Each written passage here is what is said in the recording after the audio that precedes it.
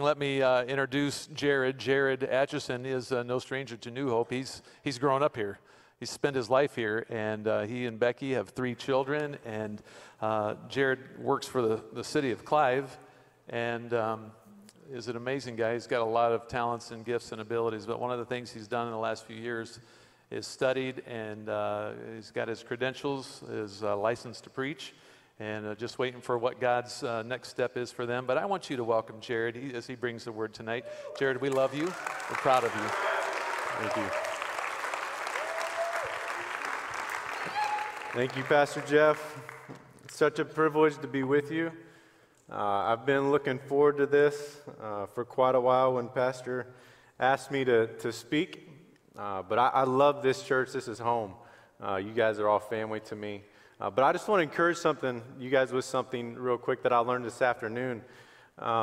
As Pastor Luke was preaching this morning and talking about Gideon with fighting with pots instead of swords, I just want to encourage you, with those that are families, bring your kids to church because they're listening. My 3-year-old nephew was here this morning, and he was playing in the pew and not really paying attention, and Pastor Luke said, "Fight with pots." And my dad said he whipped around, "Fight with pots? It doesn't make any sense." And so have your kids in church because they're paying attention. They're listening.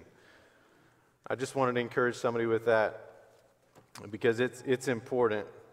It was a non-negotiable for me when I was growing up, but I didn't have a choice. So we were at the Chi Alpha retreat this weekend, had a great time with the college students. So I'm definitely feeling my age. I'm only 30, but it gets harder every single year to do the youth events and the retreats. I know. It does, though. My shoulder hurts. Played dodgeball for like 2 hours. My knee hurts. And I know, you just want me to shut up. But so I'm kind of tired. And I just figured that since I know a lot of you, and you've known me since I was just a kid, but I figured, since I'm tired, you guys won't mind if I just preach like this. And I want to talk to you guys tonight about not sleeping on God.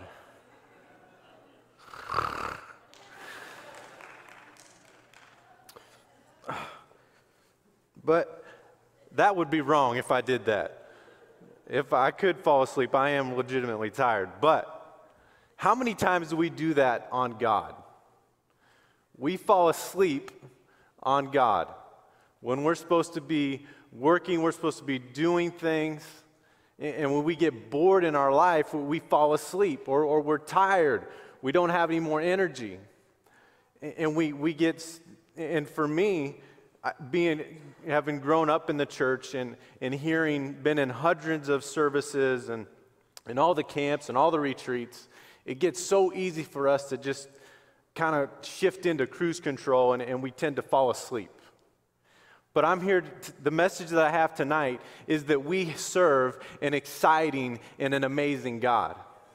That He is a God that spoke the world into existence. That's the God that we serve, not a God that is boring, not like the first period Western philosophy teacher that I had in college that put me to sleep. Partially that was because I stayed up still 4:30 in the morning, but we won't talk about that. But our God is exciting.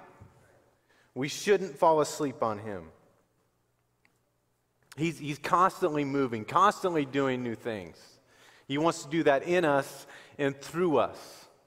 And at the end of this service, we're going to spend just some time seeking Him because He has a fresh word. He has something new, something exciting that He wants to do in each and every person that's in this room. And so I want to look at Abraham tonight. And if you know anything about Abraham, he lived a very exciting life. He knew that his God was not boring. He was constantly living in faith and doing incredible things. And so there's 3 things that we can apply from Abraham's life. First, he left something behind. 2, he was obedient. And 3, he kept moving with God. So turn in your Bibles to Genesis chapter 12.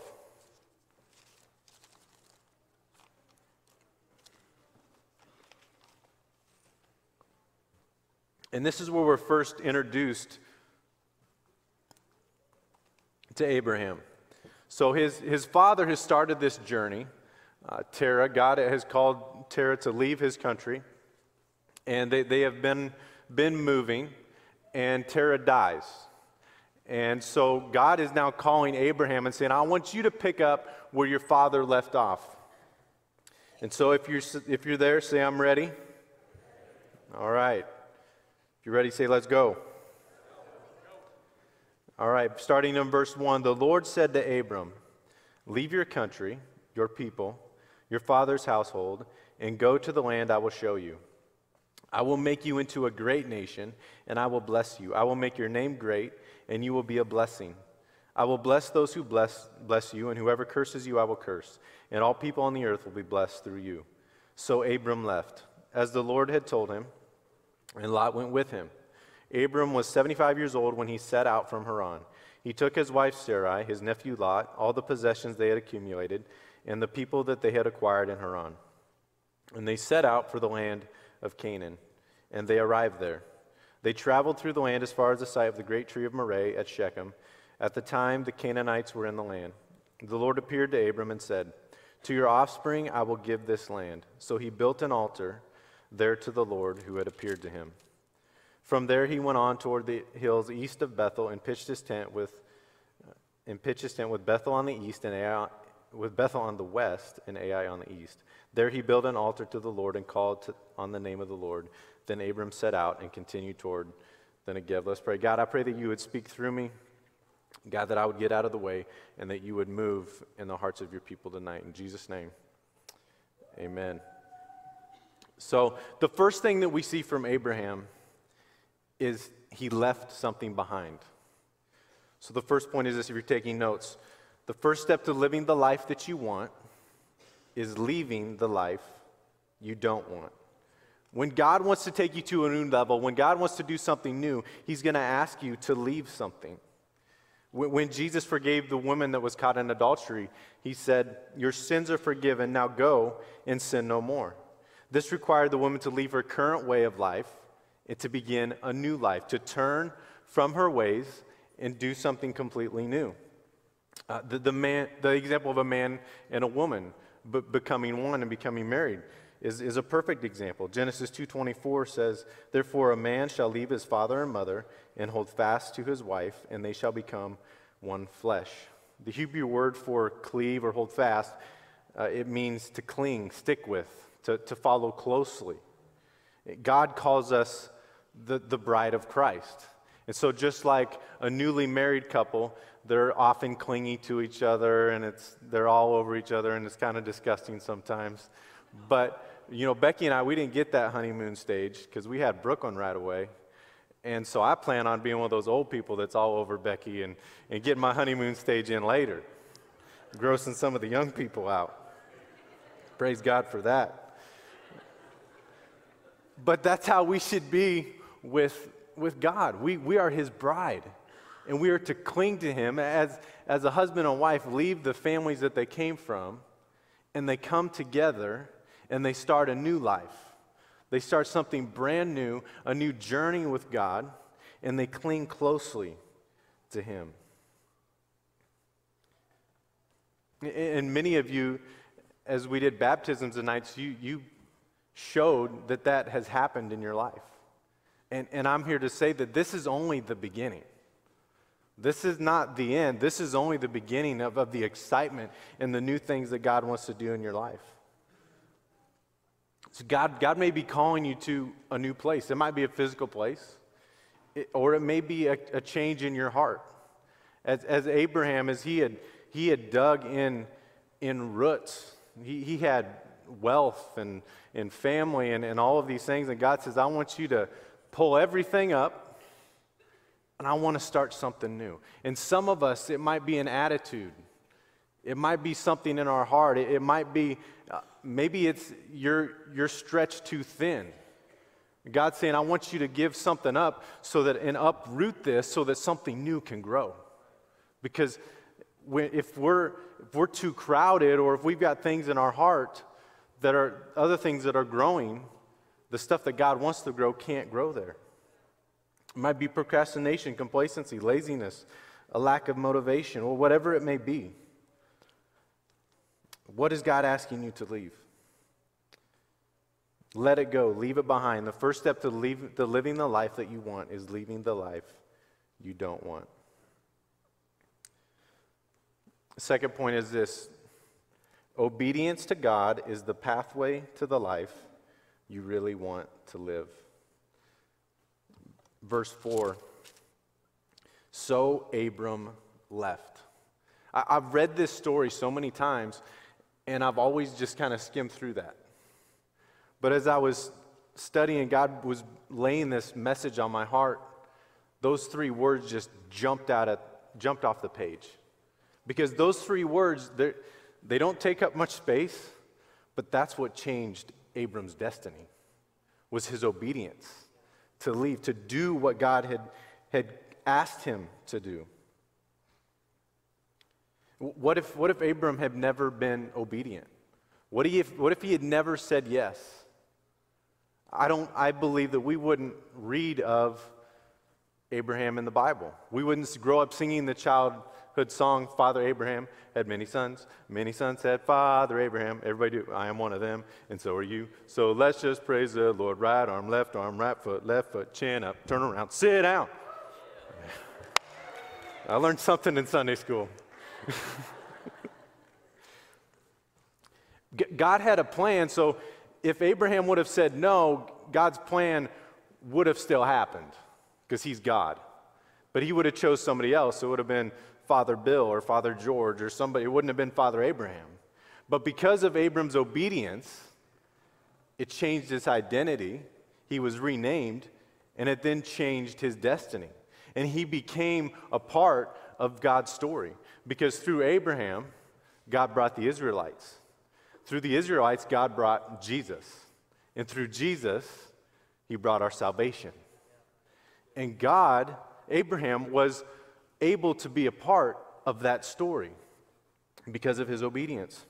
I think of the disciples, James, all of the disciples. Now, I don't think that we give them enough credit for what they did, for what they left, because I can't prove this, but I have to believe that some of them have pretty good lives. Matthew was very wealthy. He was a tax collector. He had cheated people, so he was a very wealthy man. Peter, James, John, Andrew, they were fishermen. They ran the family business. I think things were okay, but the Gospel of Mark records that when Jesus called Peter and Andrew, it says at once they followed him. And then Jesus walks a little farther and he sees James and John. And the Bible says that immediately they left what they were doing and they followed him. Imagine yourself as Zebedee. You're in the boat with your sons, James and John, and you're mending your nets, you're cleaning fish, you're doing these things, and this guy comes walking down the Sea of Galilee that you've never seen before, and he's with Andrew and that punk Peter that's up the lake, that always fighting everyone and kind of a hothead, and he's your competitor. And this guy, I had this thought today, why every picture we have of Jesus, why he looks like a hippie. I just had that thought today, why? So hippie Jesus comes walking down, and he asks your boys, your sons, get up and follow me. And they get up and they leave. And you're like, you boneheads never listen to me when I ask you to do something. I got to ask you 1,000 times. But this guy that is walking with our competitors, you just get up and you follow him. Now that's either obedience or it's insanity. I don't know. But I want to bring something to your attention about James and John, particularly John. They had a nickname. And that nickname was the Sons of Thunder. I love that nickname. I think that's a sweet nickname. I think of Thor, any Marvel fans in the room. You get the surround sound turned up and calls down lightning. Thor's the man. But the son of thunder. So as you study James and John, they're hotheads. They have tempers. They're always looking for a fight. When Jesus goes, there's a story where Jesus goes to a place and the disciples, and they're being mistreated. And James and John are like, Jesus, do you want us to call down fire and kill them all? Jesus goes, no, just calm down. I'm going to do that in the end, but it's not time for you yet. You just calm down. But I get this picture of James and John. They're just those guys that just, come on, let's go. Let's fight. And that's their personalities. But James, or John, I'm sorry, goes from being known as the son of thunder, we now know him as the apostle of love. If you read his gospel and you read his epistles, his letters, and you read Revelation, they're full of truth. And they're straightforward, but they're laced with grace and love. Those are two things that John, he didn't possess those. And because of John's obedience, he left the old way of life, his old way of life, and Jesus gave him a new identity. When you're obedient to follow him, he changes your identity, and your identity changes your destiny. You might be in this room and you've assumed a false identity. You've had an identity laid on you that is not from God. Maybe you earned it. Maybe it's your reputation. But God's got something different. He's got a new identity for you. Maybe you've been called unworthy, unwanted, unloved, not good enough. But God wants to say, no, your identity in me, if you say yes to me, it's loved, it's chosen, it's called, it's equipped, it's son, it's daughter. That is your identity. And when you assume your Christ-like identity, it changes your destiny. Abraham and John, they were just ordinary, but they lived fresh, exciting lives because they were obedient to what God had asked of them. And God may be asking you to do something, to leave something, to change your heart. Are you going to be obedient to do it? God has made the first move. It's now up to us to be obedient and allow him to work in our lives. So obedience to God is the pathway to the life you really want to live. My last point is this: remember, but don't remain. So if you look back in your text, you see 6 times words such as left, set out, traveled through, went on, continued forward. Abraham is constantly moving. Now, he makes a point to worship God. He makes a point to build altars and to praise God because we were created to do that. We must praise God. 1 Chronicles 16:8 says, "Give praise to the Lord, proclaim his name, make known among the nations what he has done." Luke 19:40, "If they keep quiet, the stones will cry out." So I'm not making light of that we just keep moving from the next thing to the next thing and forget what God has done. We must praise him. We're able to trace Abraham's steps because of the altars that he built. He knew that was a priority to him, but the point I want to make is that even though he praised God, even though he built an altar, he did not stay in that place and allow his walk to become stagnant and stale in yesterday's miracle. Keep moving on with God because our God is constantly moving. He's constantly doing new things. He's working here and there. I'm horrible at multitasking, but my God is not. He can handle it all. When we stay in the same place spiritually, when we live in what God did yesterday, it becomes so easy for our walk to become more of a religion than a relationship. Because there's nothing wrong with tradition. There's nothing wrong with doing certain things, but when it becomes so more of a religion and not a moving, evolving relationship like our human relationships are, we get stale, we get stagnant. We become like the Pharisees, that they were so ritualistic because their faith was not moving and they weren't keeping in step with God. Satan's not scared of religious people.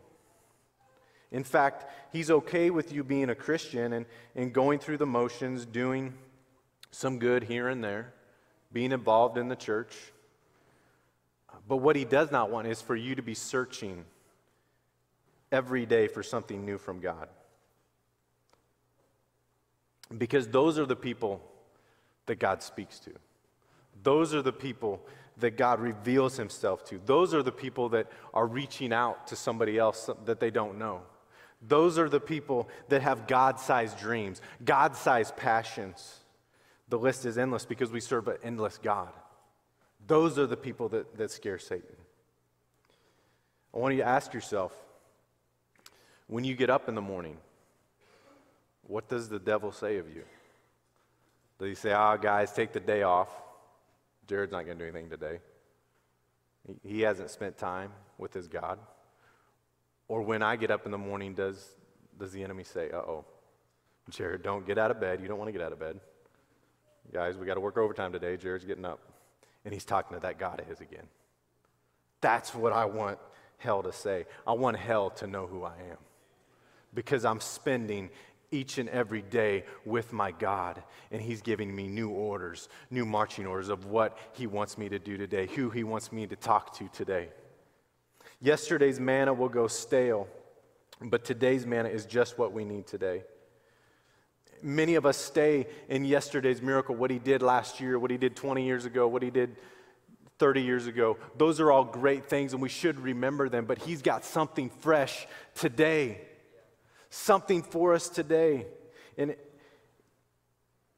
he's saying, yesterday was great, but I've got something today. Let's experience it together. Let's not get stuck in a rut and say, God, I'm moving on with you. I want something fresh. I want something real. I want something new. Remember, but don't remain. Worship team, would you come? John 10:10 says, the thief comes to steal, kill, and destroy. I have come that they may have life and have it to the full.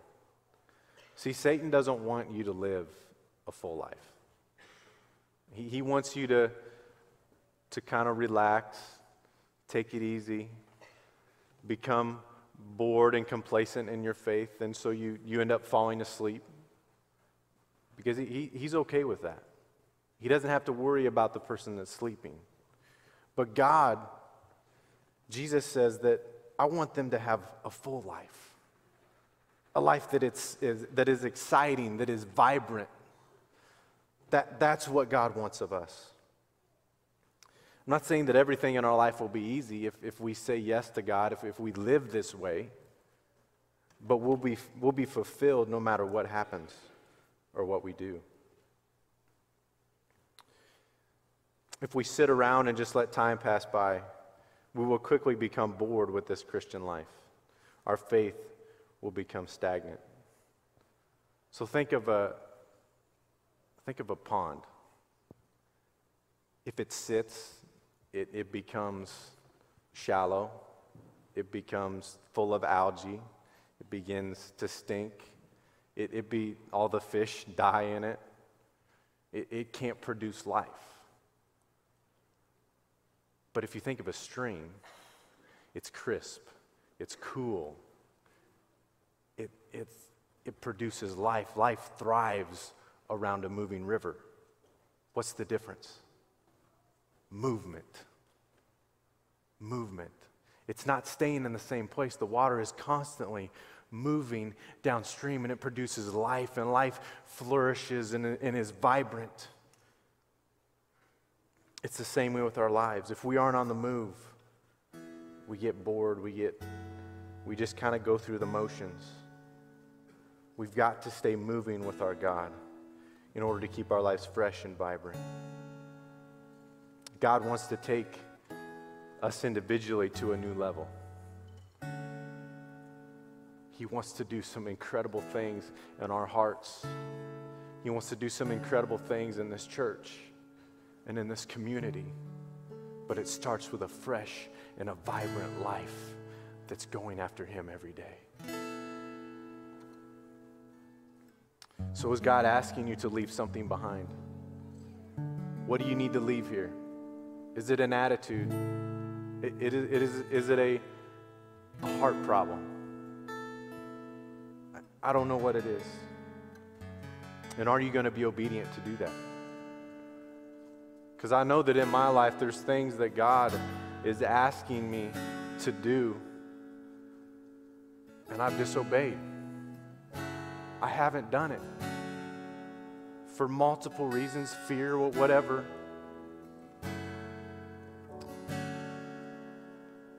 But don't miss out on what God wants to do in you and through you because of your disobedience. Or maybe you've just kind of gotten to a routine and just kind of going through the motions. And you've kind of let your faith and your walk with God just kind of on cruise control. But tonight God wants to refresh that. He wants to do something new. He wants to do something fresh. So every head bowed, every eye closed. First, if you're here and you've never been made new, you've never left your old way of life to start with, or maybe you have and you've backslid and you know that tonight, if you were to die, you would not make it to heaven. If there's anybody in this room, that's you. I want you to raise your hand right now.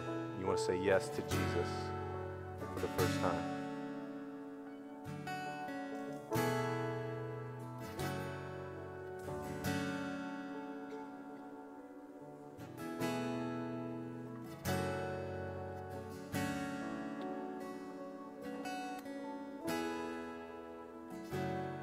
Secondly, maybe you're hearing God, He's tugging on your heart that there's things in your life that you need to change. Something needs to be different. Or you need to be obedient to something. Or maybe you just need to soak in His presence.